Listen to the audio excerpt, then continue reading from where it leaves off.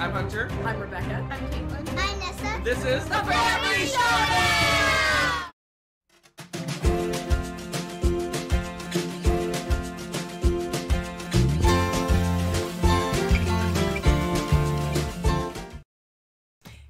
Yay! Da, da, da, da. That was so happy.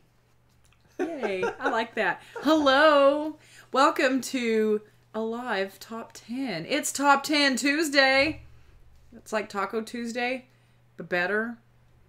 Ooh, tacos and board game Tuesday? Let's do that. Let's do that, guys. Hope you have your tacos. Hope you have your board games. We got a top 10 for you. It's greatness. Sorry we're late. Our computer hates us. Typical. I'm going to scoot over again. I actually was surprised you put such a nice opening, because I was going to put, if I was doing the opening, I would have been 2020 with the explosions and dumpster fires and stuff. But you know what? Thinking of board games from 2020. I'm trying to think positive here. Actually, I was going to say, if you're thinking about the board games from 2020, they're really awesome. Just saying. Just saying. All right. Amazing. These are a good list. Yeah, this is it's funny. We've been doing this, I don't know how many years now. 4 years, 5 years, something like that. We're old. We don't remember these things. Top 10 of the year. Yeah. And I think our first top 10 of the year was on Board Game Breakfast. But anyway, Board Game Blender. Maybe. Anyway, I think this is the toughest year I had to pick a top 10. Not picking a top 10, ordering the top 10. Yeah, I can see that. She asked me about it earlier, and I said my 9 and 10 are pretty solid. My 1 and 2 is pretty solid, but 3 through 8 you could just randomize them. They're all amazing for different reasons, and I can't go, I like this game because of this, and I like this game because of that, and it's really So what I did, being the math person I did, just tell you how I made my list. So I narrowed it down to my 10 games. Okay. I took those 10 games, put them in Pub Meeple. You actually went that far? And I did it 5 times, and then averaged the answers. Wow! I should have done that. And what's funny is my list, all 5 lists that I did were different. Oh, I believe it. Just based on what got compared to what.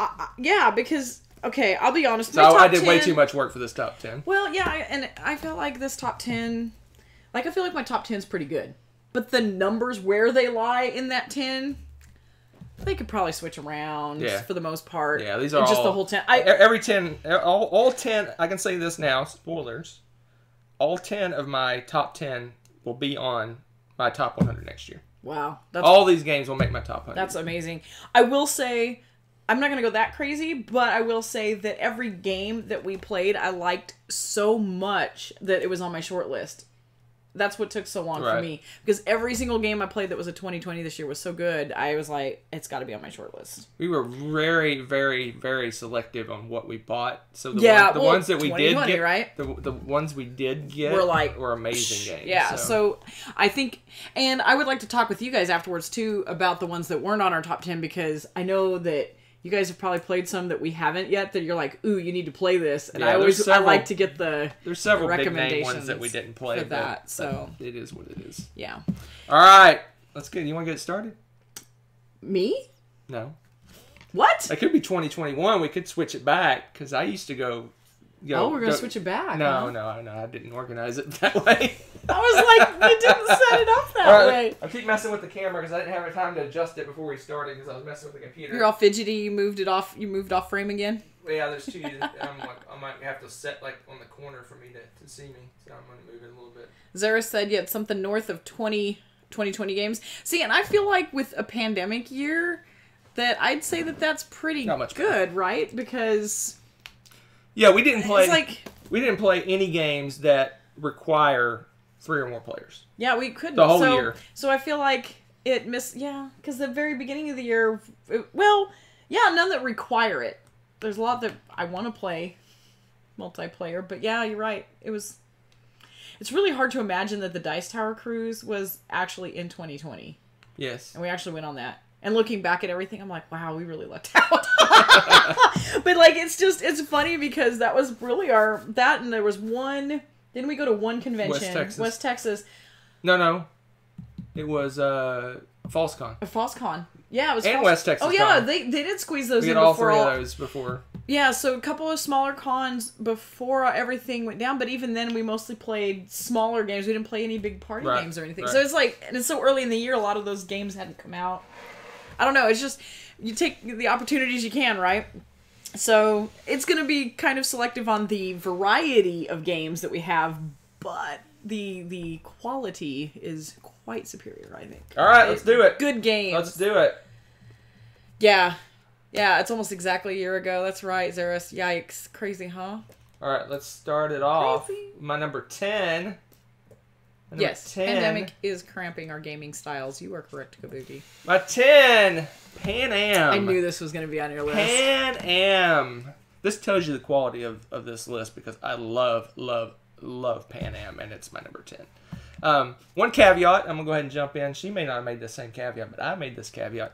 We have not finished Pandemic Legacy Season 0 yet. I did not put it on the that list. That would be in my top 10, but I don't want to give it a rating until I finish because most Legacy games, you rate them on basically, obviously, the experience, but how they end. So anyway, back to Pan Am. So Pan Am is an awesome game. It has all these mechanisms I love in games. It's got route building. It's got worker placement. It's got all kinds of fun stuff. You're a small local airline. You're building routes. You're building routes across the globe.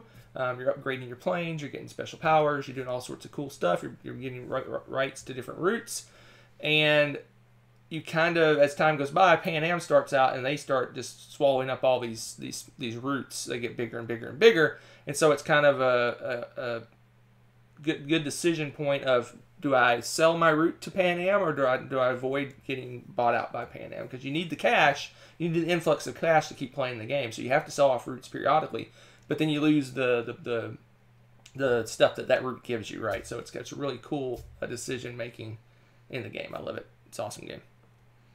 Very Pan cool. Am. It's a good one. Very good one. Hmm. Not surprised that this is on your list, actually. No, it was neat. And I think what was fun about that game, too, is I learned a whole lot about it. Because, I knew about Pan Am distantly, but didn't know, how their company run and stuff. And so we were talking about that, and I thought that was pretty cool. All right. So what's your number 10? My number 10 is Latin. It's Alma Mater. I know you're all surprised, right? This is a really cool game. This fits my shtick of really pretty, bright, vibrant art. It's got that magical 90-ish minutes play time. It's got a mixed bag of those mechanisms that we really like. And the engine building up of your resources and stuff in this. I say engine building is kind of weird. You have this balance of professors and students and books until, you were going through the books. Which, as a reader, I did appreciate that quite a bit, actually. Because, it was all about those books, right, which are fun. And they're gimmicky, cute little plastic books. I loved that. That was cute, too. But it was a very thinky game. I really enjoyed that it was heavier than I expected it to be. Right. But it was really fun. It was really enjoyable. The theme's fun, a little bit different than what you're used to seeing. Alma Mater is a good one. I like it. Yeah, I figured this would be on your list because you just fell in love with the books when we actually did a live unboxing of it, and you freaked out because of the books. Yeah, it's really cool. It's a really nice engine building game. First part of the game, you're really not doing much, but towards the end, it really cranks up. You get all these special powers and discounts and little characters that give you skills, and it's a really solid game. Well, and it's so tight with the book currency because, man, you've got to figure it out, or you kind of have this drought for a little while, and you're going, I can't get this stuff. I need to build up an engine to get those books. Right. And it's very tight because with the 2-player, you have a little ghost player person, so you have enough different types of books because you need each other's books as well. Right. And so we're constantly going to the ghost player dude, make more books. It was so funny because we're please. Right. We're waiting for him to make more books. I need his books. And the ghost player wasn't that hard. You just flip over a card. It was nice. Flip over a card. It blocks some spots on the board. It's a worker placement game.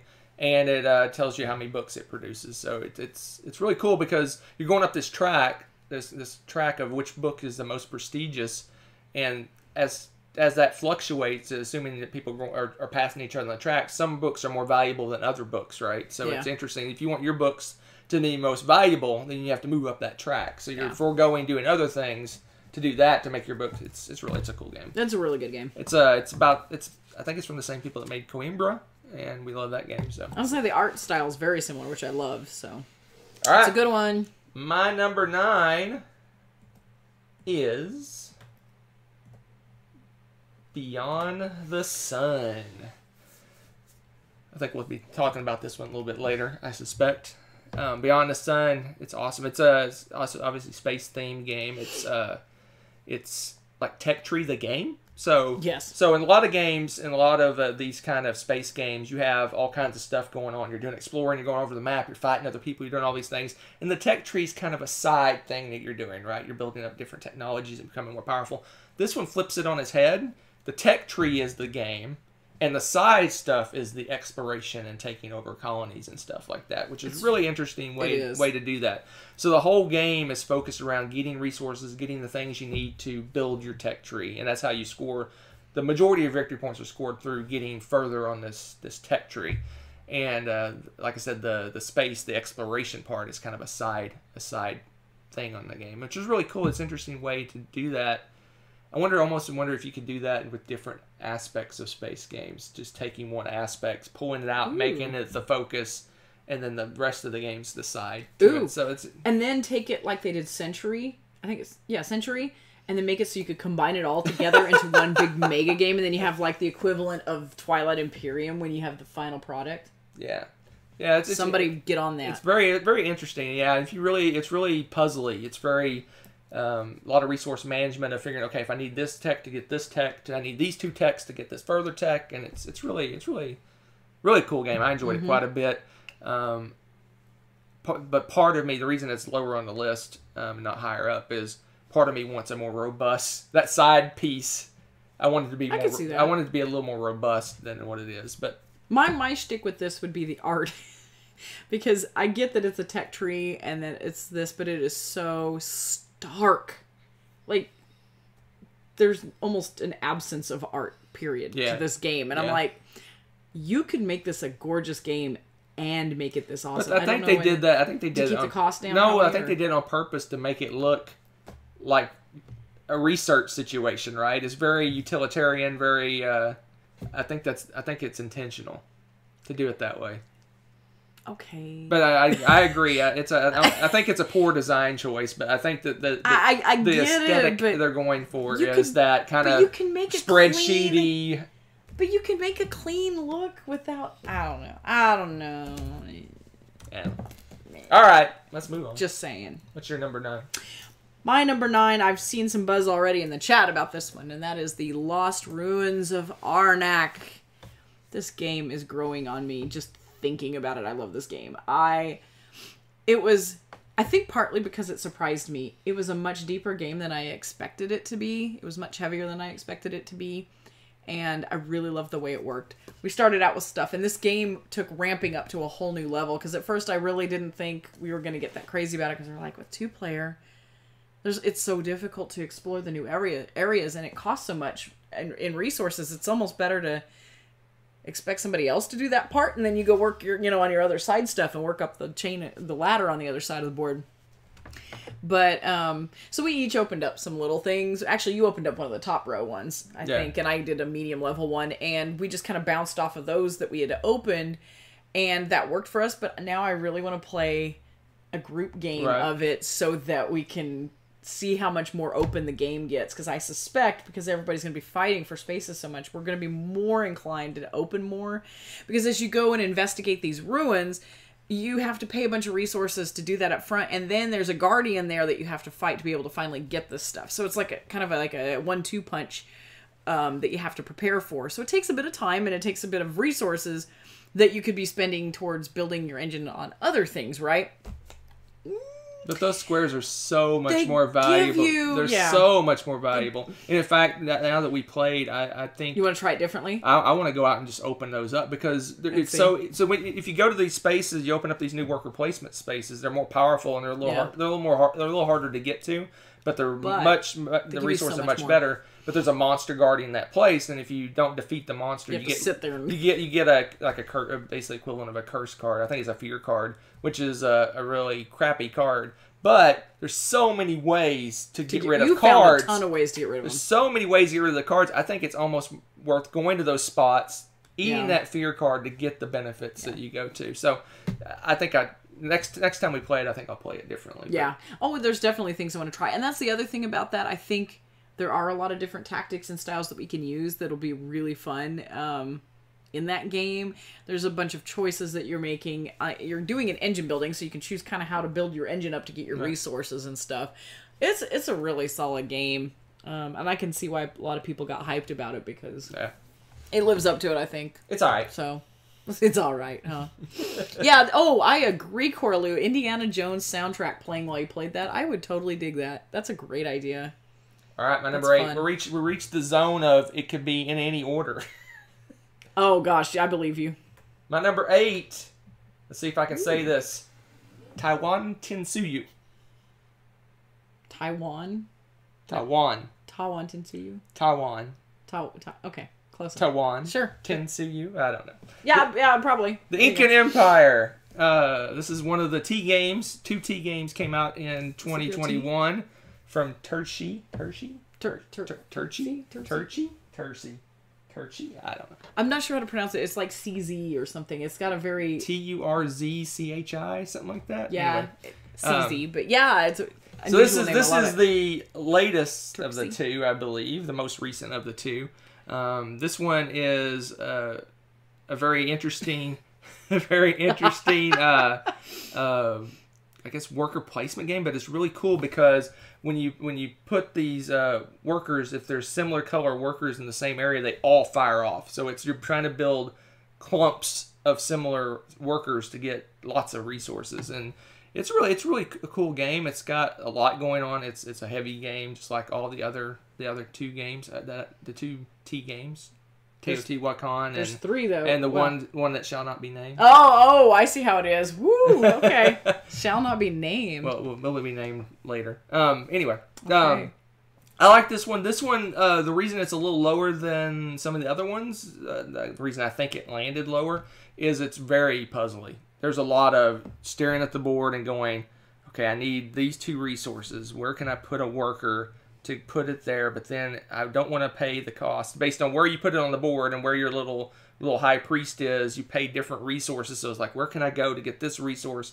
There's a lot of thinking in this game. It's a heavy game. It is a very, very thinky game. It's a very heavy game. This one, if you're prone to AP, this is not one. It's not a game you even want to look at. Right. It reminds me a lot of 5 Tribes and the fact there's so many choices, so many good choices that you just sit and go, you have to just give up. Okay, I need these 2 resources. I can get them there, and you kind of move on because there is so many different ways to do it. But it's really cool. It's a heavy. If you like heavy Euros, it's kind of unique. I like that. It almost reminds me of almost exploding dice that you get all these resources. Yeah. If you plan properly, you can get all these resources. Well, and you can even La Isla kind of does that too, right? I know you're like, I can see already in his eyes, La Isla, but you know what I'm saying? Like, it has the thing where it's the triangular positioning and all that kind of good stuff. So, thank you, Spider-Man. Nobody knows who you are. I like Mario. Anyway, I love this game. If you love heavy Euros, you like puzzly heavy Euro games, thinky, they're really brain burning heavy Euros. This is a good one. Yeah. I wouldn't say this one is brain burning and like it's super complicated and the rules are complicated. It's brain burning and figuring out best ways to navigate through the game to get the points you want. Right. There you go. Good stuff. Taiwan Tensuyu. Ooh, I like it. Look at that. You go. Were you walking around the house today doing that? I was. No, I was. Just kidding. That'd be hilarious. What's your number 8? My number 8 is probably higher on Hunter's list, I'm guessing, and that is... You make a lot of assumptions. I do, and they're usually correct, though. All right, so it's Dune Imperium. Again, this is one of those games where you don't really have to be like a super fan of the Dune universe or anything like that to enjoy it. The theme fits really nicely, though, I think. I think it works well. But at its heart, it's all about the cards and going through, and it's... deck building, like worker placement magic. Yeah. I wasn't sure getting that one. I was like, those are 2 mechanisms we really like a lot. Is it going to work together? Yes. The art is awesome. The gameplay was fun, and I'm looking forward to playing it some more because I think it's one of those that we're going to be able to just go, hey, okay, this, and this. Oh, that's right. Okay, let's go. I think it's really going to be easy to pick back up after the fact. It's got that So good. it's got that deck building thing to it where, as in most deck building games, you start off very simplistic. You have these certain cards that you can play, and you grow organically through the game, and you can learn the cards as you go. So you don't have to explain everything that happens in the game, but it does have a lot going on. It's got tracks that you're trying to get up influence in. It's got deck building, worker placement. It's got combat. It's got it all. Card-driven combat. It's got a lot of things. Well, and it's funny because you guys know I'm kind of like mediocre on combat stuff. The combat in this is great. It's less combat and more area control-ish. Yeah, it's just counting up points. I've got 20 points. You got 23 points. She wins. You kind of know what you're getting into, right? Well, they have the card. They have the secret card that you can play, but still. But it's within reason. I mean, it's kind of like, to me, Blood Rage is kind of the same way to me because you know what you're seeing, and then they've got some cards. Okay, we're good. You know, it's quick and easy. It's not difficult to kind of make yourself through the process. You don't stop the game for the battle either. That was what always drove me nuts about those games where you're like, okay, it's battle time. Everybody kind of just settles in. You gotta do the battle. You do play a card. But you do, but you don't. It doesn't stall the game out. No, and everybody else is sitting here going, oh, I could knit a sweater. There's not a lot of dice rolling and killing units and stuff like that. It's none of that. It's This one also has the ghost player for 2 players that's just flipping over a card and it tells you what to do. Yeah, that one... Actually, again, I think they're getting better with the ghost player thing on a lot of these. I think they're not. Go ahead. It's not obnoxious. I think you're right. They're integrating. Is that what you're saying? Well, no, I was going to say they're integrating how a lot of solo games work. Because a lot of solo games is you flip a card and this is what the solo player does. Yeah. And now they're for the 2-player games, instead of doing all these arbitrary rule changes where I do this different and that different, they have you flip a card and it tells you what that player does, which is really cool. That's awesome. All right, let's move on. Yeah, Nathan, you'd like it. It's abstracted. It's not... Yeah. Number 7. Ooh. Viscounts of the West Kingdom. Or as some people say in certain circles, Viscounts. Who says that? I won't say. Remember they had a whole discussion about discounts versus viscounts? Oh, yeah. That was funny. Okay. Dice Tower people, shame on you. Shame. They were just joking. No, they were joking. They had an argument about why is it pronounced It's Viscount. English. Again, English. Don't get me on my soapbox. I joke with my students about the English language all the time. I want to go to the store because I got a good die count. Yeah, exactly. That's... I feel sorry for anyone that has to learn the English language because of things like that. Because there's no like, hey, this rule works. Now there's always exceptions. Number 7. So I love this game. It's a great game. Everyone says this is crazy low. This is crazy. Like I said, this could be number 3. 8 through 3 for me is fluid, depending on my mood. But this is where it landed. The reason I think it landed here is I don't know why it landed here. It just did. But anyway, Viscounts is pseudo deck building game. It's more of a deck conveyor belt game. So you have a deck of cards that you have in the game. You're going to be building that as time goes by. But you actually play the cards down on this, what I consider like a conveyor belt. You put the card down, and then you get the actions based on that card, and that card slides over, and you play another card, and that card slides over, and you play another card, and then a card drops off. And cards have different powers. They have powers when they're first played. There's powers when they're in the conveyor belt. There's powers when they drop off. So you got to combo when you need the powers and when they're going to drop off and things like that to take all your actions. And what's interesting, there's mechanisms in the game where you can take and reorder those. So if you want a card to drop off earlier, you can do some action that lets you rearrange your cards. Or sometimes if a player lands on your spot, you get the option to do that to get that drop off power quicker. Maybe you don't want that card for its action while it's laying on the table, but you want the action when it drops off. So that's cool. And then there's all this other stuff going on the board. You got a little dude, your little Viscounts moving around the board and doing different actions. You can build buildings. You can recruit more cards for your deck. You can put meeples in this castle. There's a cool little 3D little castle that you're putting meeples in. And that's kind of an area control type thing that's going on. So lots of cool mechanisms in the game. I don't know why this one. I don't know why. I don't know. This one just landed where it was because I think for whatever reason, the games I liked this year were the ones that were the kind of the meatier ones, and this one's compared to whoa, hold on a minute. Are you saying you like heavier games? Yes, but this one compared to some of the other ones on my list is not as high. But all these games are amazing. All these, like I said, all these games are going to probably land in my top 100 somewhere next year. So yeah, I love this one. I know this was a lot of people's favorites, but it landed where it landed. 7. Nathan says that's embarrassing low. I know. I believe you said embarrassingly low, right? Wasn't that the term you used? Yes. Yeah, well. So you guys are really. It is. I will say this: it is my favorite of the 3 West Kingdom games. Does that count for anything? Right. Hawk's cool. What's your number 7? I like the talking English. smack over there. No, I was getting the read rhymes with lead and red rhymes with lead. I can't even say the tongue twister. Yeah, the English language is crazy. Read and lead. You almost have to learn the English language through memorization rather than pronunciation. Yeah. In a lot of ways. Yeah, in a lot of context and stuff. Yeah, it's pretty rough. All right, my number 7 is a fire. That is a bonfire. Because Feld is on fire again. Oh my yeah, goodness. he's back with a big, heavy, finally beastie Euro. Yeah, for a while he was kind of doing some light. I don't want to say light and fluffy because that's definitely not his thing either. Well, but he was doing some weird, not doing some different ones. Not his usual type of games. And then he brought this bonfire. I wanted to play it again because it kind of. I feel like partway through the game, it clicked better for us. Yes. That might have helped that we got a rule wrong, too. We did get a rule wrong for the first 2 or 3 rounds of the game. So that kind of made a little bit of a difference, too. But, that's how those go. So by the time we got through all of that, and we're like, oh, yeah, duh, okay. Oh, now I can, everything kind of changed from there. Right. So I'm looking forward to playing this one again. You've got... This may be his most complicated game. Yeah. We've played, of all the ones we played, and we played nearly all of them, I think this may be his most complex game. Yeah, because you've got...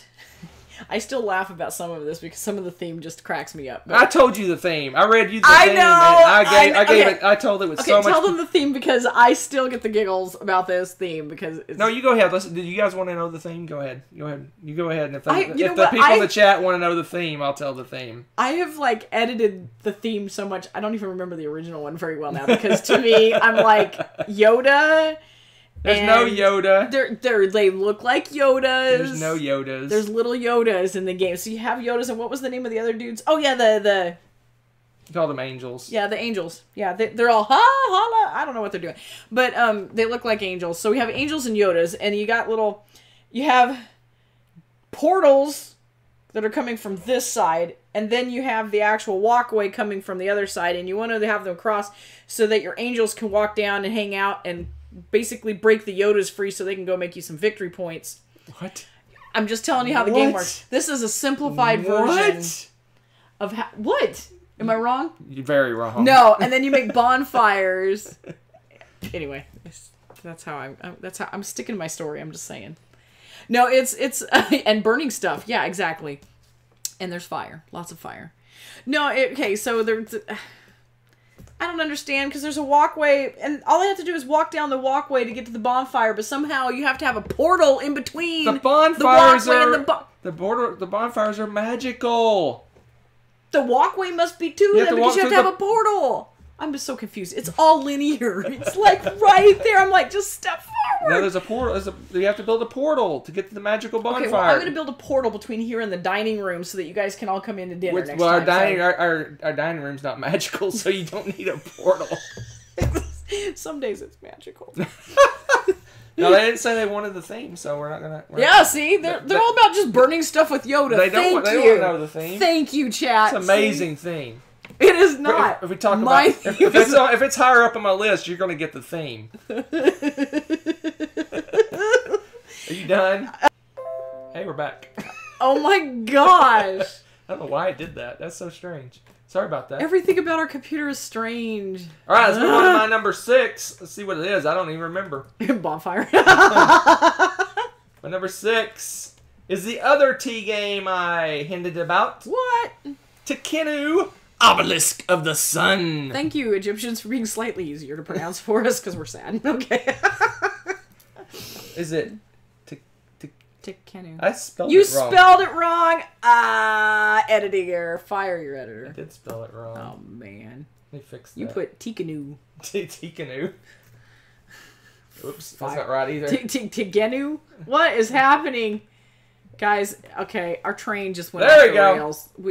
Ooh. So this is the other Tershi game? Tershi? Right. Tershi. I was gonna say But he Tershi. did this with another designer. Yes, I he don't did. remember the name. And they're both rock stars in my book. I'm just It's saying. this is the they did. I think they've designed games together before. But anyway, so this is the Kinu. This is another heavy Euro game, crazy heavy Euro game. I prefer this one over the other one. You know why? Why? Dice. Uh, So this one it's a really cool, like crazy heavy Euro game. We just talked about this recently. What did we talk about this on? Oh, your top 100. We talked about this on your top 100. Like we just talked about it. Like spoilers? I didn't say where. So anyway, so this one, it reminds me a lot of Trajan. So if you like Trajan, you potentially could like this game. It has 6 different regions of the board that you're doing something very different in. One region you're building statues, another region you're making marketplaces, another region you're doing technologies, and every region kind of interplays with each other. Where I feel, in my opinion, Trajan, there's not a lot of interplay between those little mini games. This one, No. it really, this mini game drives you. This mini game helps you do this other one. Oh my gosh, it all chains it all off just each kind of other. works together. But it's It got a melt really your cool brain. mechanism with the what is the hook. The hook for this one, all his games have a hook. The hook for this one is you have an obelisk that's spinning around, and based on which way it's facing, certain dice are basically good dice, and then some dice are bad dice, and some other dice are kind of in the middle of the road. So you're kind of balancing your good dice with your bad dice. So you can't just do all the good dice and not do any of the whatever the middle of the road dice. There's a balancing act there. There's just so much going on. It's a wonderful game. A lot of stuff. But it's really cool because the game, it really starts out and you're just barely, it seems like you're barely doing anything. You're like, how the heck am I going to do anything in this game? And by the end, you're just like swimming and stuff. There's all sorts of stuff. Your victory points are going off the charts and things like that. But it's very much a point salad game. It's a very thinky game. It's a very, there's a lot of thought, like I said, of if you want to say I want to do this one thing, well, in order to do that one thing, I need to do this, this, and that. And how am I going to get those things done to be able to do this other thing I want to do? It's a really solid, amazing game. All their games, all the Turchi games, Turchi. All his games are awesome. Stay out of trouble. He is batting 1,000. He really is. Well, 750 because I'm not a big fan of Zolkin, but. I think you need to give it another shot someday. Maybe we'll give Zolkin another shot. I'm just saying. But yeah, this Tommy game. will bring it for a game day. This game's heavy, tons of rules, hard to learn, but extremely rewarding. Yeah, very much so. And we'll be talking about it more in a little bit. I don't know what you're talking about. Man, you guys are talking about some good stuff in the chat. I'm loving it. So what's your number 6? My number Did you spell 6. it right? Yes, actually. Actually, no, you put the dash in the wrong place, so you actually did mess up. That's not spelling though. It's grammar. Oh my gosh. Formatting. Actually, I just went with your formatting, so No, you congrats. didn't. No, Yes, you I did. didn't. That's how it was for the last one. Oh, My you're game crazy. is Red Cathedral. If my IT guy could catch up here. I'm Just right saying, here. I'm just ready. saying. I'm on it. I'm on the case. Red Cathedral. Tiny though. It was one of those games that before we got it, Hunter showed me Rado or Z. Somebody was playing it, or I don't remember who it was. yeah, somebody was playing it, and he's like, "You need to see this," and I was like, "Yes, I want to try this game." And it was one of those that kind of surprised me too, how much I was gonna like it, because it's another one of those that's in kind of a smaller box. It's not built to be this big, huge production and this and that, but the mechanisms in the game and how it runs and everything was just really nice. It's fun. It's medium. It's not super heavy. It's not light. It's just kind of fit nicely in the middle. Yep. And my brain just went, what's the main mechanism for You have the little rondelle where you're moving the dice the around. rondelle. Thank and, you. Rondelle. Using that, you're moving dice around to take different actions. There's different regions of this rondelle that gives you certain actions. Yeah. And the value of the dice and how many dice are in each region helps you out. And it's a shared thing. Shared. You're doing your all own. suffering together. You're all working together. Yeah. Well, not working together. You're utilizing the same space to do that. Yes. And you're basically building the cathedral. So you're building. You have little cards that tell you have to have so many of these different resources to be able to build this section, and so you have to go out and use that rondelle to gather those resources. So it's a really cool game. Yeah. Very interactive because the dice utilizing the same area, and you're building sections of the cathedral. What I thought was funny is that when you go out to there's a section of the cathedral that you can see, and you can see what resources you need, and you basically can reserve a spot. Say, I want to build that spot. And someone can come along and build a spot above yours because you're building it in layers. And if they finish their layer before your layer, if you're below them, the czar gets angry at you for being lazy or whatever. I may have purposely sniped one of yours with that exact thing. I'm like, oh, he built below me. I think I can finish mine. Yeah, it was fun. Funny. It's cool. really kind of quick, snippy for us anyway. It's probably less than an hour. It's probably a 45-minute game. Yeah, it was pretty quick. Plays really well. It ramps up nicely. It's yeah, cool. And it is a very Euro cover. You're correct. It's very Euro-y, really. It's fun.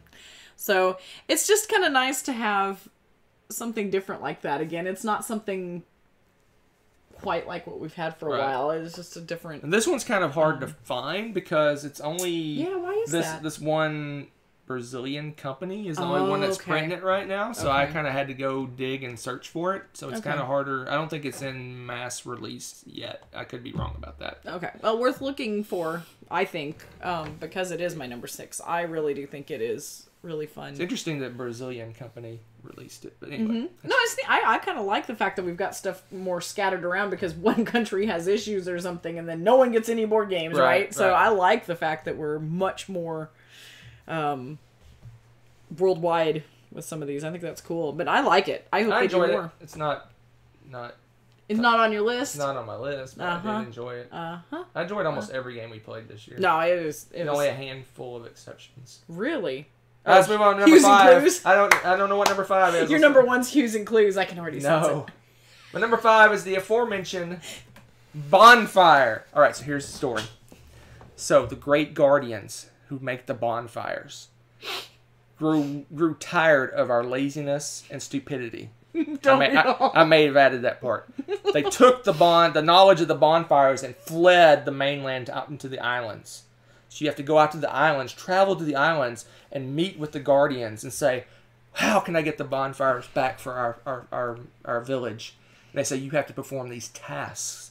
So you must go out and search through the islands and gather resources to perform these tasks. And if you do, they give you the knowledge of the bonfire. But you can improve your bonfire. You can make it amazing. If you can bring a guardian, convince him to come back to the mainland and visit your bonfire, it makes it awesome. And then it releases the Yodas. The gremlins, or what are they called? Gnomes. The gremlins. The gnomes. The gnomes that live out in the forest. They'll help you. They have a little bit of knowledge of the area. They can guide you and help you through your tasks. Doesn't that sound amazing? My version's better. See why I just went with mine. It's so much more simple and basic. But this is their standard Feldy point salady game. The theme doesn't actually matter. It's very interesting. It's very I don't know what the word, tactile for a Feld game. It is. There's a lot of getting tiles and building stuff, because when you start out, your little mainland area, your little village has almost nothing in it. But then you have to build walkways for the bonfires. You have to build the portals. The little Yodas have got to go somewhere. They're just standing around. It's very point salady, but there's a lot of mechanisms that interact with each other. I enjoyed it. Spoiler alert. It might be my new favorite Feld game. Actually, I'm not surprised by that. It's super heavy. It's super thinky. It does a lot of neat new things. And you're on a boat. You're on a boat. As soon as we pulled out the board and I saw that, I was like, oh, Hunter's going to fall in love with this game. I just like, because the little gnome guys, I joke about the gnomes, but they're basically cards that you can get that give you special powers and special abilities. It's got so much going on. It's got all these objectives that you can earn. It's a really cool game. I really enjoyed it. It's a point salady game that doesn't necessarily feel point salady. Yeah, because you're just so busy trying to make things work. Right. You don't think about the points as much as just getting things to work, right? So. Yoda, gremlins, or goblins. They're actually gnomes. None of the above. So I love it. I love this game. It's awesome. I enjoy it. It's kind of hard to get. It just came out. It was in print. It flashed in print and went out of print because everyone grabbed it up. But Go for it. If you like the heavier felds, if you're a person that likes Trajan, that likes Bora Bora, the big meaty weighty felds. I can't think of any other ones that are that Aquasphere. Although Aquasphere isn't one of the better. No, but it's versions. heavier. It's heavy. Yeah, it's definitely. Like I said when she talked about it, I think it's his heaviest game that I've played of all, and we've played almost all of them. I think it's his heaviest game. Yeah, because you really have to plan ahead where you're going to take your little boat and stuff. There's a lot of planning that goes into it, so. All right, let's move on to your number 5. All right, my number 5 has already been mentioned by Hunter quite handily, actually. The Tawan Tensuyu, or Tawan Tensuyu. I'm not sure which way the stress goes on that one. For the Inca Empire. Oh, my goody goodness. I love this game. It just melts your brain. It's heavy, and like you said, it's something different and new and fresh, and it's got this cool board where you're going up the pyramid, and each level does different things, and again, when you go to a position, you're kind of triangulated by what kind of resources you can get, 1, 2, or 3, based off of what you did to get to that spot, and I just love how it builds up. And the different things that you can do with it. It's another one of those, he pretty much told you all about it, but I like the fact that we can try a bunch of different tactics to achieve victory. And I think the replayability for that is going to make it higher because of it. I really, really, really enjoy this. I can't wait to play it again. I'm looking forward to having some marathons, and I'm looking forward to board game day. I think everyone in our board game group is going to have to pick that one game we're probably all going to make lists, but pick a game that we I have to play this game before I leave. I got a pile of 3+ player games down there. Plus we have those games. Plus, okay, it's going to have to be a week-long thing, I guess. We'll just save your vacation time. I'm just saying. But yeah, it's, this is one of those, I want to play with more players to see how it plays. I'm curious how the dynamic will change. There's a lot going on in this game, and it's very heavy, and I really like it. So, good times. Yep, it's a good one. All these games that are on my list, when we haven't had a chance. We only played them probably once or 2 times. I don't know if we played any of them 3 times. And every one of the ones on my list, when we were done, I'm ready to play this again. Oh, yeah. Immediately. Immediately. I want to play this again. Yep. So we're probably going to do another round through all our 2020 games pretty soon. Yeah, I'm actually kind of excited about that. Spring break 2021, that's a little early, Tommy. All right. The rate things are going. Number 4. All right. It's my number 4. Yeah, what is it? It's the last of it. Could go in any order. No, it's actually number 3 is the last of any order. It was already mentioned, and I like it a lot more than her, and that is The Lost Runes of Arnak. You really, really like this. I really like this game. Wow. And the reason this is higher up on the list is when we finished that game, we talked about it for a half an hour after we were done with the game, and I thought about it the rest of the night. I'm like, okay, I do this different, and I want to try doing this, and I don't think I should have done this, and wow, I wonder what it would be like if you did this instead of this, and it just was just like. Well, the way it ramped up. I mean, it's just so good. So many games, so many things that I was like, I want to try this other way.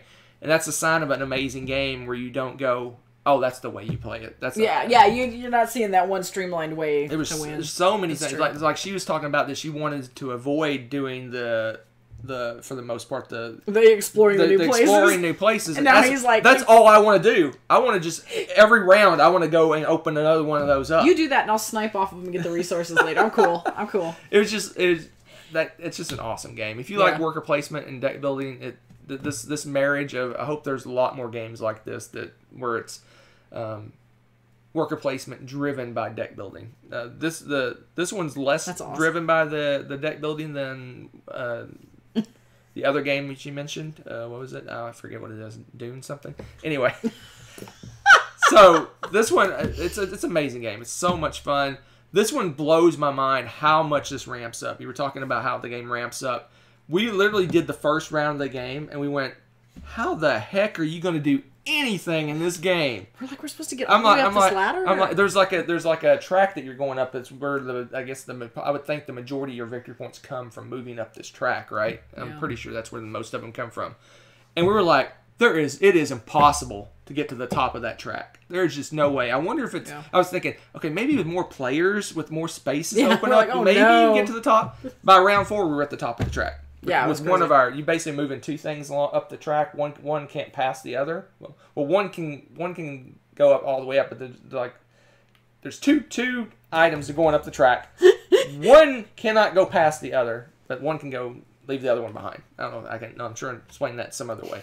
But anyway, we got the one of them up to the top of the track like round 3 or 4, and we're like, how did that happen? I figured out a way to chain them, and then all of a sudden Hunter started catching me, and I'm like, crap. That's, and then you had a better engine to get your little. It's a one's a magnifying glass and a book or something. One's exploring and one's research. Okay, yeah. So and your exploring has to happen before your research, right? So the one can't pass the other. Yeah, and you figured out how to get your research going way higher up the ladder than me. So it blew my mind. Sunk, man. It's only 5. I think it's only 5 rounds. I think it's 5 rounds, and it just ramps up insane. Your engine just explodes in this game. It's pretty cool. I'm really impressed with how they did that. And like I said, we didn't even unlock very many of those more powerful worker placement spots. So. And you're right. We probably should do more of those. We need to do more of them.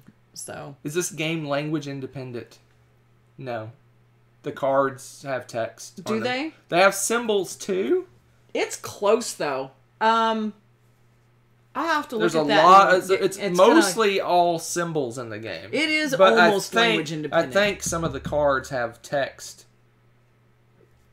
No, they're mostly symbols too. Yeah, I want to say very few of the cards actually have text on them. Yeah, and mostly it's for flavor. Like names it's and for flavor and stuff. I think you might. It would be close. I would look it up on BGG and look at the pictures and stuff. I want to say it is. The only thing that wouldn't be language independent would be the cards. Yeah, but I think if I remember right, it was just like they have names. I don't think they have. The specialty cards though, telling you what you can do for your turn. Right. The specialty cards do have words on them, yeah.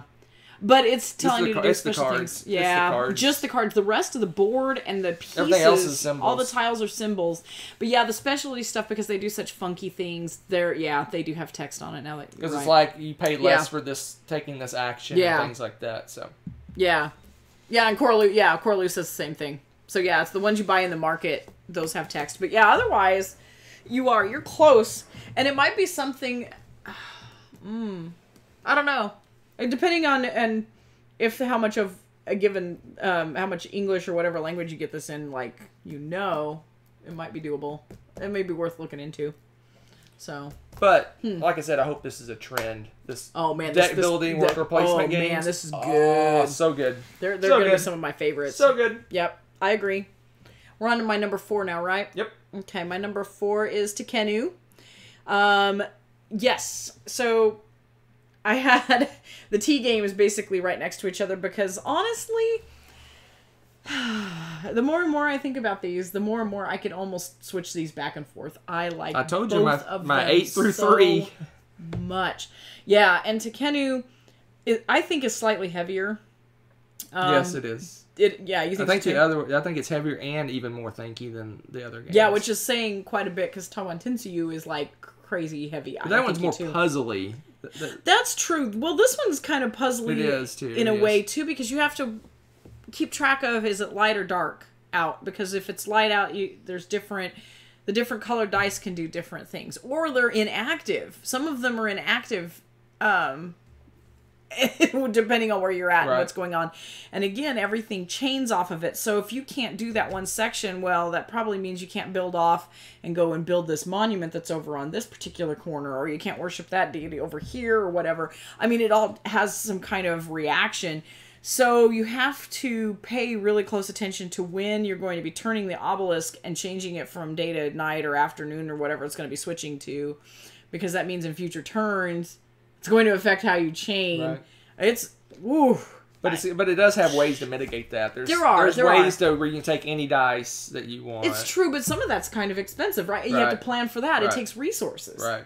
So you got to have a good resource engine built. It's so good though. Yep. It's so good. Mini game, point salad goodness. Yes. And yes, we're going to have a lot of crossovers, Nathan. It's sad to say because we... well, I don't want to say it's sad. It's just they're that good. But we agreed on a lot of them that we kept talking about afterwards. And I have a lot that I want to talk about after this that were on the short list. I don't have a short list. Oh, that is a lie. I don't. You don't? Mm-mm. Oh, man, I do. And you guys have been talking about some good ones. I had 11 games, and I decided not to do the Legacy game because we haven't finished it yet. Yeah. So I don't have a short list. My list is 10. Yeah. All right, my number 4, or number 3. It's the last of, it could be 3 through 8 games. And I like it slightly more. They have the same mechanisms-ish. Okay. But different games with different theme. Uh-huh. And that is Dune Imperium! I knew you liked this one. Oh, Dune Imperium's so good. I like it slightly more than Lost Ruins, just because that's my mood today. But I like this one because it just seems like it has a little more going on in things that you can do. I like the combat. I like the going up the tracks and influencing. It reminds me a lot of Twilight Imperium in the way the scoring works. It's like a race. You got first 1 to 10 wins. Well, first 1 to 10 triggers the end of the game, and whoever has the most at the end wins. But usually the first 1 to 10 is likely to win the game because you have the spice. Yeah, and it's really cool. It's interesting in the decision space. I think the playing of the cards is more interesting in Dune because you'll have a hand of cards, right? And they're multi-use cards. So I can play a card to be able to put a worker at a certain spot to take the action of that spot. Yeah. But then I'm foregoing the benefit of that card, right? So after you play all your workers, whatever cards you have left over at the end of the round, you play those down, and it's like a deck building game. Yep. You use the I forget what it's called, the rest or the refresh actions of the card. That gives you money to buy new cards, and it gives you some actions, lets you do all sorts of things. But then you're foregoing using it for the other action in the first section of the round. Yep. So every card has, for the most part, has 2 uses, and you have to. It's really thinky. It's a great decision to go. Okay, God, I really need to go to that spot, but man, it gives me like 3 money to buy cards if I don't use it for that, and you really have to.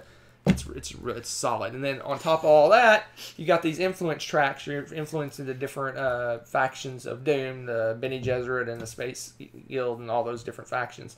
And that's how you get a good chunk of your points, is moving up those influence tracks. And also, it opens up new worker placement spots for those factions that you can do. So it's, do I open up a new faction? Do I go over here to get resources? It's so thinky, so meaty.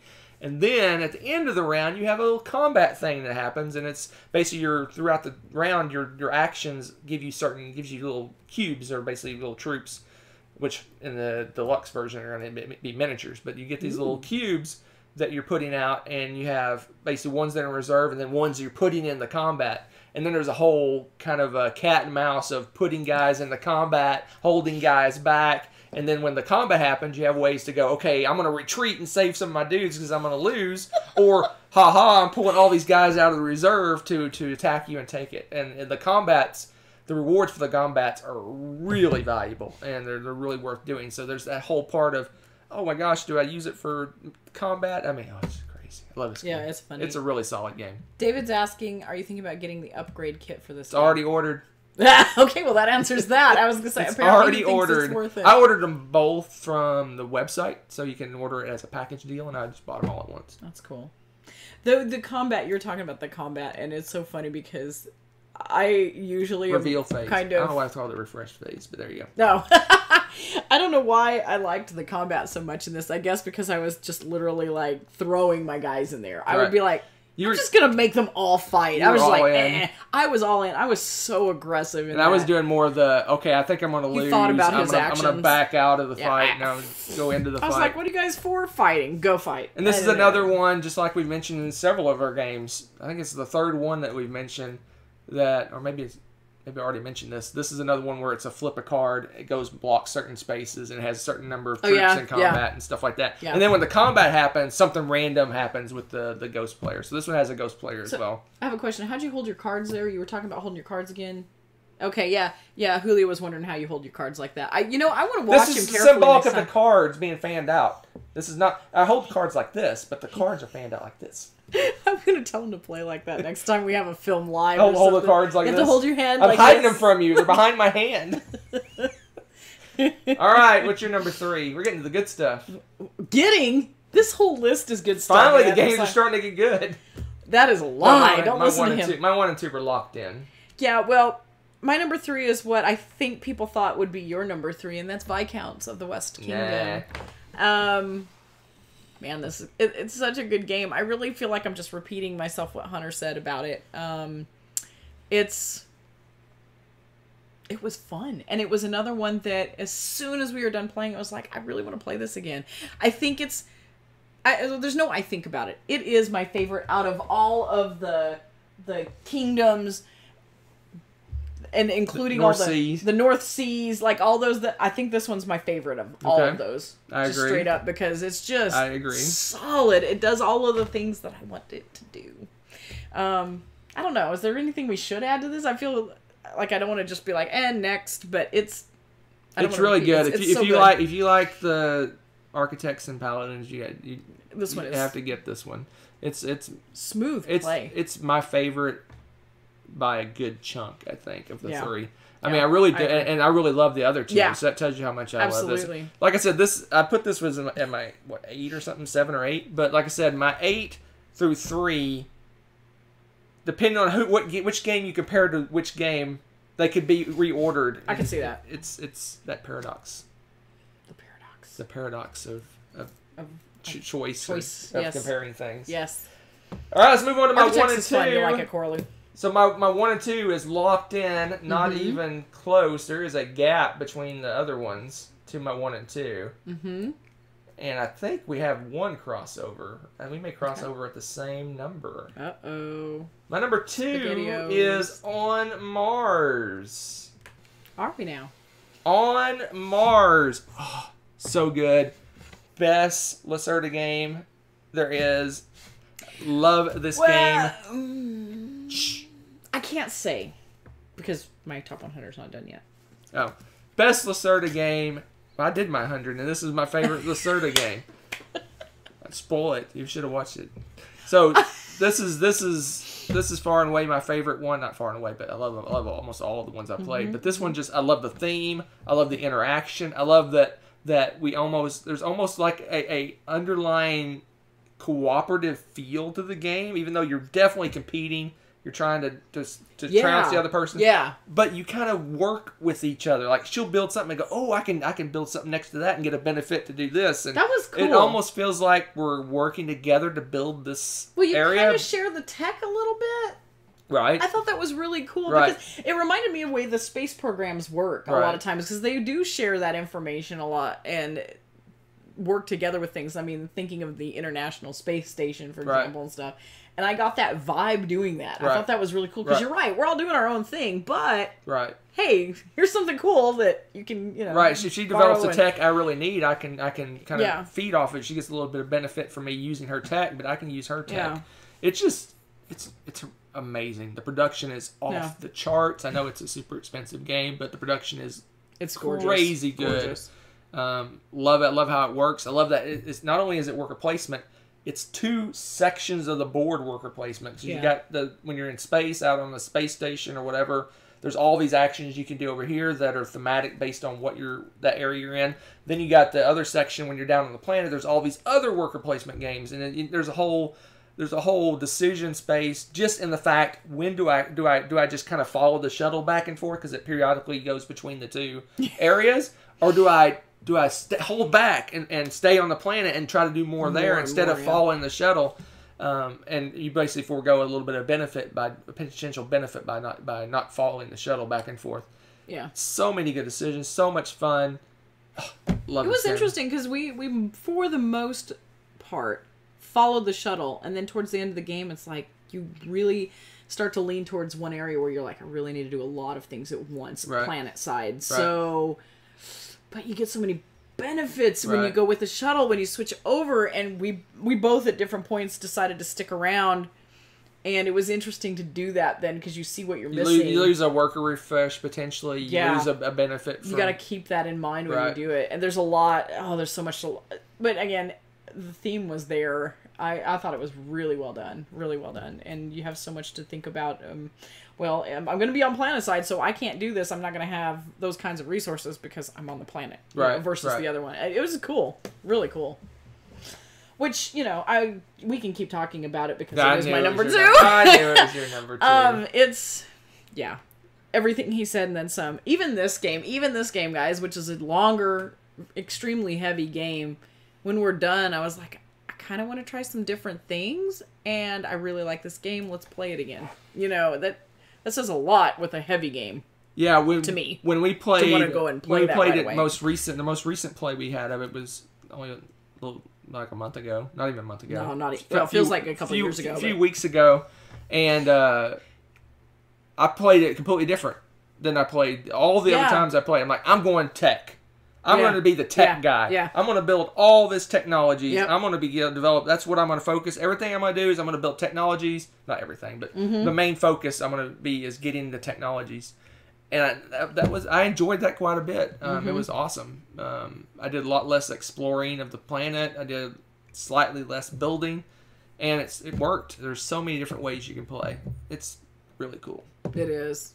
So if you like the super heavies and you like Lacerda in particular, if you like worth games, you like those other games, Galorus and Venos, and if you like those games, you'll like this game. I feel like we need to marathon some Lacerda games so I can balance out my rankings on those a little bit tighter, because... I'll stick with my statement I've said many times. I think Lacerda makes the most thematic, he heavy Euro Hands games down. there is. Hands down. He makes the most Hands down. thematic, Amazing. heavy Euro games. Amazing. I know that's a misnomer in a lot of people's But no, sense, it is, but... because you feel like what you're doing is actually there. I don't feel like you could retheme this game and make it work. Yeah. It's unless it's on a different You really planet. feel like you're doing what you're doing. You got a little rover that's moving around the planet doing stuff. You have a little buggy that's driving around doing things. You're going up into space. You're doing certain things in space. You're building on the planet. It's so cool. I hope, and I don't know, it was kind of fun to think about too, because last year one of the good things that came out of the year was all the cool space stuff going on and all the different rockets launching and different things that Tekken trying. It was like, is this something maybe we can even contemplate in our lifetime? How cool is that? We're playing a game about it, and it seems like sci-fi right now, but it's kind of, they're working towards that being some kind of reality. It's kind of brings an extra edge of excitement to the game, so... Make a top Lacerda list video. We may have to at some point. We don't have enough is the problem. We have like 11, 12? No, Lacerdas we have like 6. Oh, no, we do. You're right. You have some other games stacked there. We only have like 6 Lacerdas. Yeah. As soon as we get to 10. Well, we just rank the 10, yeah. We have one down here we haven't played yet. Oh, yeah. CO2. Ooh, so we have 7. We're almost there. Almost there. My number 1, far and away... If you've watched my top 100, you know what the answer to my number 1 is, because it's way up my rankings already. I don't know what you're talking about. No. And that is 18 Chesapeake. Why did I put a space? I'm so shocked by this. Are you shocked by this? I put a space. Why did I Ha put a space? ha. Oh, look at that. Typo. Oh, I never claimed to be a grammar person. Ever.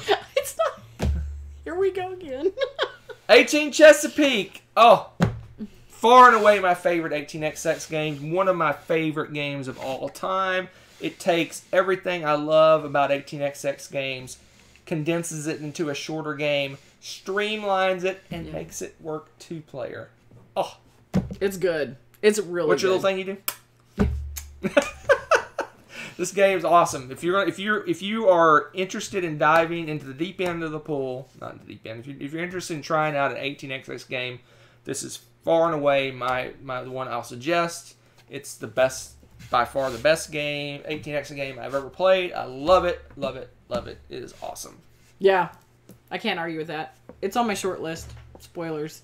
I'm Actually, ready. it is on my short list. A big, heavy train game thing is on my list. You all should be shocked, okay? Yeah, this one plays in It's probably, I wouldn't say half the time, but pretty close to half the time of most 18XX games.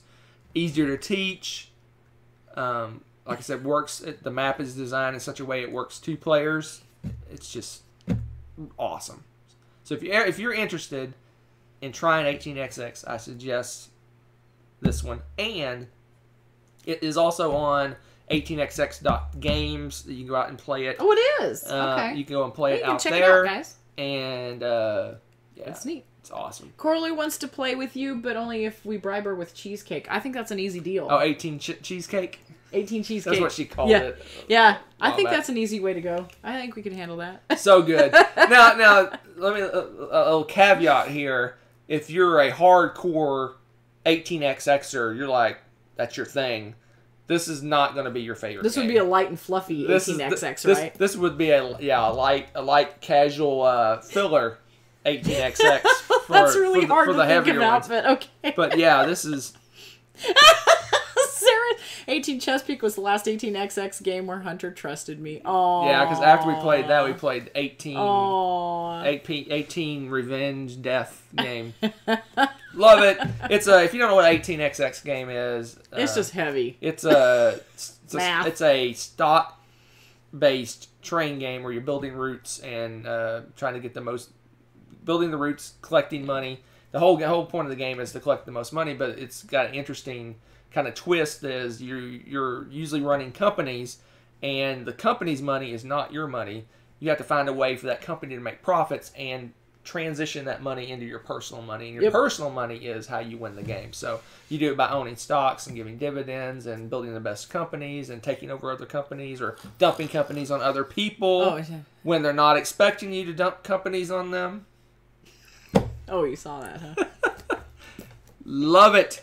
Love it. No, so this for your 18xxers out there, this is based on the 1830 line of games, 18xx games, but it just takes, basically streamlined it, makes it more simplistic, easier to teach, easier to play, quicker to play, all those great things. Yep. And it's kind of what I was looking for, because, I mean, I do love sitting down and playing those 6 to 8 hour crazy 18xx games.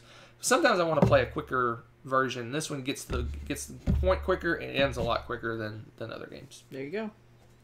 And of course, the 18 Chesapeake is not her number one. In fact, I'm not sure what her number one is.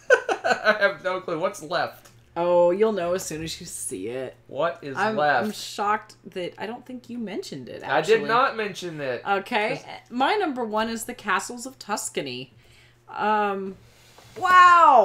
Seriously, like, okay, I know, you're like, my favorite Feld is Bonfire, and I'm like, that's nice. It's really good, but Castles, I really, really, really liked even more. I don't know. Maybe with another play of Bonfire, those two will battle for supremacy, but right now, oh man, it's so good. I really loved Castles of Burgundy, and it kind of looked like it at first, and I'm like, okay, this is cool. But the things that it does with it, I love the 2 tracks for victory points, because you have one that's like for that round that you build up, but it keeps going, and that adds to your score at the end of each round. And so you can just crank that thing up and get all these points, and you get more and more points. So it just, the way it ramps up with his pointy salad goodness, right? I love it. I love the way that played. So I am super stoked about Castles of Tuscany. I don't know. Do you think it'll grow on you more? Or where is it on your list? Because I gave it an 8, and you had to be a 9 to get on this list. So it was not tall enough to ride the ride. Oh, okay. I like this game quite a bit. I think I like the original, the original Castles of Burgundy better than this. Really? Yeah. This one's kind of a little too light and fluffy for me. It's not light and fluffy, by the way. It's a Feld game, so just keep that in mind. It's compared to Burgundy, Castles of Burgundy, it's lighter than Castles of Burgundy. Yeah, it might be. This, honestly, as I was playing, was thinking this might be if somebody wants to try Feld, this might be my go-to try this game. This is 100%. I agree 100%. This is the awesome. This is the new first Feld. A lot of people said Burgundy is usually the one you want to start with. One that everyone says. Tuscany has the same feel. It's not the same game. It has the same feel as Burgundy, but it is easier to teach, quicker to play, and yeah, it's just a lighter game. It's easier. I can see why you like it. It's card based. It's quick. It's a really short game. I mean, it's and it's pretty. You blink and the game's over. It's like, I want to say 30 to 45 minutes long. Is it really that short? Yeah. Yeah, maybe it is. We both look back like it's on the box. It just says Castles of Tuscany on it. I can almost see it. You're like, I can see through the box. But yeah, it's, I don't know. It was just delightful. I really want to play it again. I could play it over and over. And partly because it is faster, you could actually do that as opposed to on Mars, where you're like, let's play that again. No, I'm exhausted. But it's up there. And yeah, if you have not played a Feld, I really and truly would say you should try this one. This would be a good one to start with because of that. I don't know. It's a lot. Tommy says it's new La Isla. No, I enjoyed this game quite a bit. No, it's not. I won't pass up playing this game. It's just. I don't think it's quite as light as La Isla. No, it's close. It's actually pretty close. You think so? It's pretty close. I'll have to play it again. Pretty close. It's pretty light, but yeah, I enjoyed it quite a bit. Well, pretty light. Remember, this is medium. Okay. Pretty light for me. It's for you. It's light, but for the average bear, for normal sane people, I'm just saying it's more like medium for sane people. All right, quickly. Yeah, go over your short list. I don't have a short list, so I have nothing to talk about. Man, okay, this is hard. Okay. I will say this, that the odds are we're halfway through Pandemic Legacy. I guess I'll take your thing off. Oh, yeah. We're halfway through Pandemic Legacy. Odds are, the way it's going, it would be the middle of the pack of my top 10. But I'm reserving judgment for when we do our revised list in June, and then it can land where it lands once we're finished with the game. Yeah. In fact, it's mostly set up underneath the Yeah, it's actually under here. I'm looking at it right now, and I'm like, I want to show you pieces. It's set up. It's so hard. You guys have no idea. I want June to share. Is set up under the table I really right like the theme. I think this one's my favorite as far as the theme. So far, yes, I agree. This has the best theme. But anyway. Yeah. So what's your short list? What? It's not that short. Shorten your short list. Oh, no, it's pretty short. Trekking the World, Isle of Cats, Papillon. What was that again? Papillon. I said it wrong. Starcadia Quest, Splendor Marvel, It's a Wonderful World. We I'm talked surprised about that one didn't make your list. Yeah, well, that's the thing. No, It's a Wonderful World is 19. Is it? Yes. Oh, my bad. Well, scratch that. I was wondering, I was like, why didn't I see that on my choices? It's 19. What did I say? Pan Am, The Crew, 18 Chesapeake, Mariposas, Calico was my 11. I'm surprised Calico didn't make your list. It was my 11. You loved that and game. Beyond the Sun was 12. Beyond the Sun didn't? I forget you missed that. It didn't Yeah, make your list. oh man. It's the starkness of it. It's bugging me. I'm not going to lie. It's going to take I'm me a while. going to get little stickers. I'm going to get little stickers and put it on the board. Little space stickers? Yes. It's like Yokohama. It took a while to grow on me. Yokohama, I was so angry about the art. I don't know why. There's some games that just hit me that way. And Beyond the Sun did that. And I love the game. But I hate the art. Calico was... That with Lost Ruins of Arnak were my two big surprises. I thought Calico was going to be basically like Patchwork, but with cats. I thought it was going to be a light, fluffy, little silly, cutesy game. And then I got smacked in the face with this heavy puzzle game, and I was like, this is awesome! Yeah. And there's more than one little kitty cat in there, and I'm a sucker for cats anyway, and the whole time I was annoying Hunter with like, look at this cat! Look at this cat! Look at this cat! I thought sure it'd be on your list. Yeah, and I terrorized Hunter with that game. I love it. And we were actually talking about, that was another one we talked about a lot after we played it. It was like, wow, there's so much more game here than we were expecting. And I love it. I want to introduce that one to people because it's gorgeous. And it's something that people, it's just the eye candy of it. Right. And the art is amazing and the color scheme and everything. And then the game, you sit there thinking about it. You've got these 3 little triangulated like end game goals, but they all sort of overlap a little bit. So when you're making the things match up, like it might say you need to have, 3 different patterns of the same color on one, but the other one's got different goals and they overlap. So you're going to have to pick some that work for both if you want to get those points anyway. Yeah. And when you pull them out of the bag, at least 2-player, there were some times where we're like, this isn't possible anymore because the stuff we were pulling out of the bag, we're like, okay, what's your plan B, right? You're not going to build the perfect board. So at some point, it's not going to happen. You got to make a choice. At some point, you have to switch gears, right? Yeah. And so it was just, Yeah, I I was was shocked shocked. it wasn't on your list. Yeah. Now, I saw some games too that people were talking about that we haven't tried that I am intrigued. I saw what you guys were talking about in the chat. New York Zoo and Truffle Shuffle. I've seen stuff about those, and those look really cute, and I want to play those. Then you guys were talking about some that I know nothing about. Godspeed and Forgotten Waters. You guys were talking about those, and I'm like... Forgotten Waters is the cooperative storytelling pirate game. Oh, man, somebody play that with me that's not Hunter, then. Okay, he's cooperative. He's out. Okay. Someday... And Godspeed, I do that think that's a someday. Kickstarter game, I think. Was that Kickstarter? Who was... Larry, was that you talking about it? Who was talking about Godspeed? Tell me. I need info.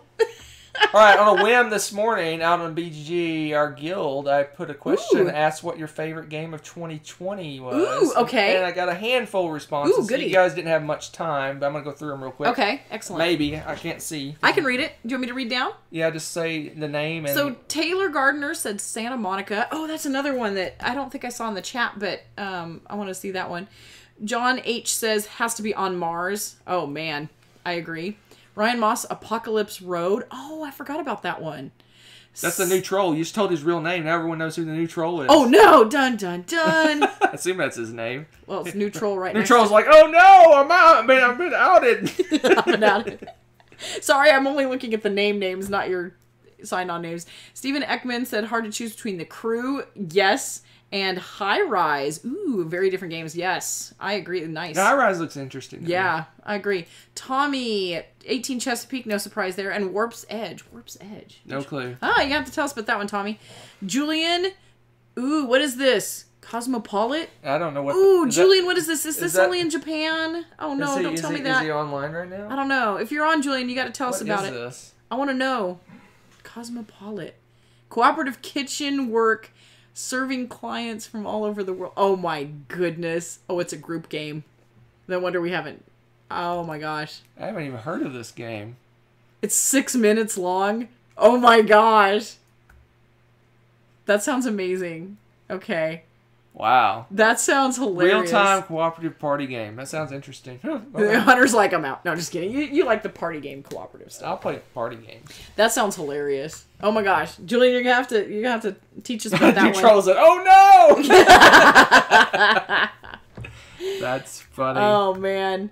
Let's see. Dune Imperium, David. Yeah, I agree. That's a good Oh, one it's a too. solo bag building game. Warp's Edge. Never heard of it. Oh, interesting. Okay. Never heard of it. Interesting. Let's see. I missed somebody had a top three. Everyone's loving Tommy on Miller. that pinball game. Oh yeah. That's it's a roll and write. Oh, okay. I like those. I don't mind. Tommy Miller says Oceans. Oh, that's another one. Yeah, Super Skill Pinball and Tidal Blades. Sweet. So Oceans is one of my new almost bought 17 times. times. Haven't done But it. the thing is, it looks amazing. It looks fun. It looks great. But the main driver of our evolution plane was Nessa. Yeah. And she's not really playing board Right games now? right now. So I haven't You're bought. like waiting. Yeah. I'm surprised she likes that game anyway. It's so cutthroat. I know. It's amazing to me that she likes that. Yeah. I think the video games are making her bloodthirsty. Or I something. guess. I don't know. Well, I No, think she's that's really like that game. it, folks. So, Good stuff. I'm excited to one see about little these games. housekeeping. Well, a couple of housekeeping notes. So this is our list Honey as of Buzz. today, January I'll write that down, 12th, too. whatever today is. Yes. We always do a revised list in Honey June, Buzz. so it gives us more time to play some games. Although I think we played nearly all the games we want to play. There's a handful of games that we haven't played that I want to play. Well, there's a bunch. Sadly, there's a bunch that I want to play, like con game wise, like maybe not buy, but want to try Right. games. But if you haven't heard, Rebecca's Top 100 is going on. It is? Yes. What? So You just- should watch it. Just posted today was 90 to 81. They're coming out every Tuesday and Thursday, hopefully. Hopefully. And then on the back end, we're gonna have a live top 10, or top 10 of all time live, That's and then right. we'll do a live after party as well. Next week we're back to our variety show. So we haven't done a variety show in several weeks. Should have some games to talk about, I think, maybe. Although we mostly played Pandemic Legacy, and I don't know how much we can talk about that. But next week, the live variety show. And no clue what the top 10 is going to be after that. Well, maybe you should put it to our judges. We may have a look for the guild. Well, maybe I'll do a votey bit on which top 10 we do next. Yeah. Top 10 animals.